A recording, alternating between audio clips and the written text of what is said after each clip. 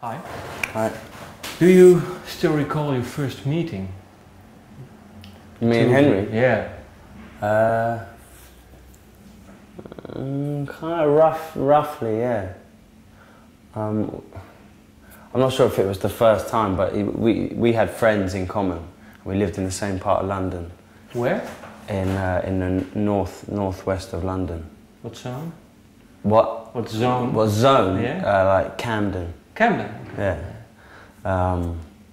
I don't remember exactly, but I remember Henry coming up to me in the street, and he had these headphones with a big orange foam, and he was like, "Hey, listen to this," and he was playing me some old kind of soul tune, something that I'd never heard that I really liked, and then we just started talking about music, and then we started hanging out just through kind of both being interested in music. He was like, "Come over, listen to some records," and then he would come to my place and we would get stoned and listen to like music, and then I'd start playing him kind of like fusion records, and then he'd go a bit pale, yeah? And he'd be like, I've got to go now, you know.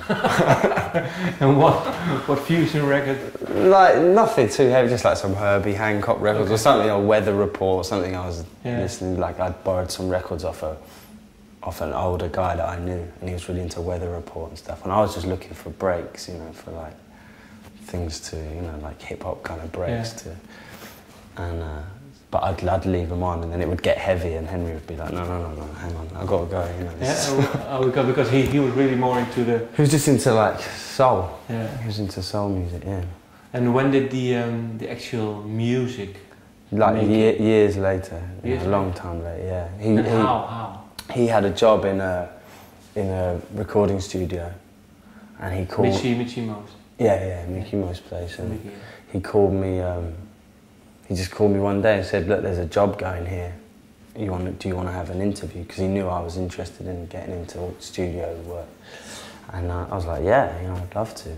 And also to work in a place where you have a friend, you know, that would be cool.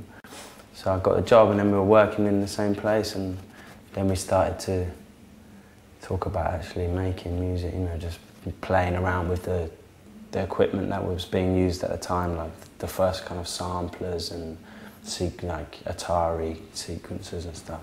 And what sort of bands did you work for? Well, in there, you know, it's quite a big commercial studio. So one week they say, okay, you're doing this session, or I mean, sometimes people come in for one day just to record a string section or something. Other times you get on an album for months.